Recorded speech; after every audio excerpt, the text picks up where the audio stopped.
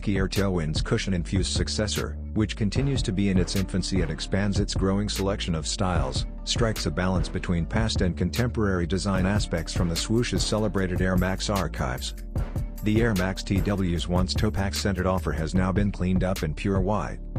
Ribbed heel counters, a visible air heel unit, and chevron-style detailing of the midfoot collect for another classic Air Max Plus design, combining the updated aesthetic of the Air Max Plus with the iconic Tailwind lineup. The latter window's expressive red feature extends outwards towards the forefoot and heel branding embellishments, while crimsons also fill the sock liner, lacing loops, and TW logo on the tongue, all of which are surrounded by a prominent array of crisp white panels. A jet black tread completes the colorful outfit by filling the sole unit underfoot with totally transparent air cassettes.